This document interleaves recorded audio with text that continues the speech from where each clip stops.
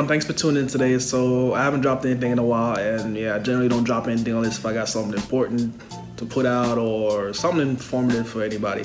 So I currently got an update on which my N54 335 single turbo finally blew. So it's not really blue, it's still working pretty fine per se. It's not smoking or nothing. It's just it has pretty much lateral shaft plate on there. All right, so as you can see, put my hand in here and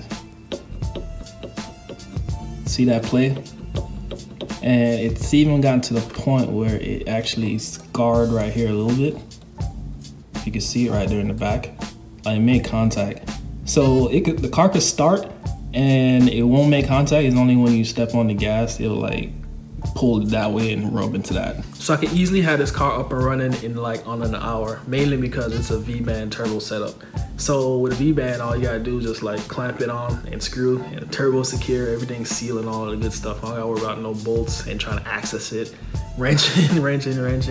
But yeah, that's the main reason I like this turbo setup. But anyways, I'm not gonna go ahead and replace it right now. The main thing is I got like a whole bunch of other maintenance items I want to take care of, and I was planning on putting the car up in the air and changing around a whole bunch of other stuff anyways. So the car's gonna be down, and yeah, it's gonna get some good changes coming forward.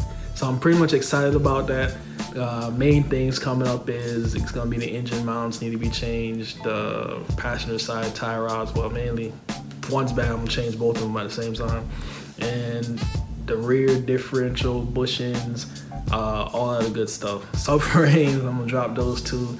And yeah, I don't want to put back into the car the automatic, so I'm definitely gonna drop that out too. So next time this car is up and running and driving it, it's gonna have a manual. So I'm pretty much stoked about that, because the last manual I've had has been like years since I've like owned a manual car. And the only reason why I had the automatic right now is because, yeah, at the time, the manuals were like very, very sought after and rare at the time. Like you could rarely ever find one. Right now, my daily is gonna be my 2011 128i.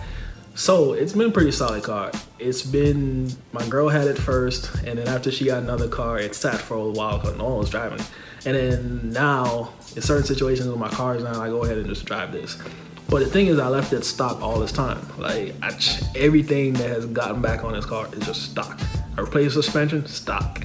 Like, I've been wanting to drop this thing for like how long? Like, not like super slammed or anything like that, but just lowered. The wheel gap was insane.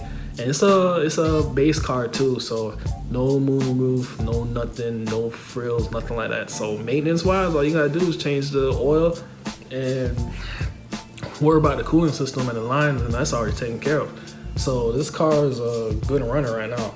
Anything I'm gonna do before I tackle the 335 is go ahead and like sort out, make sure everything is decent with the 128. So I'm gonna check it all out, oil changes, all that other good stuff. I'm gonna lower it a little bit, not slam it, and yeah, make it feel not super stock and boring like driving it. I'm gonna driving it, I'm like, I wanna feel comfortable in driving it.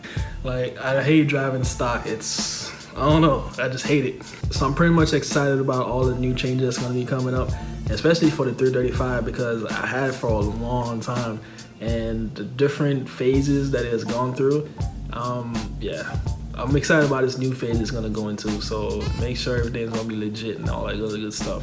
So thanks for tuning in, and I'll see you guys next video.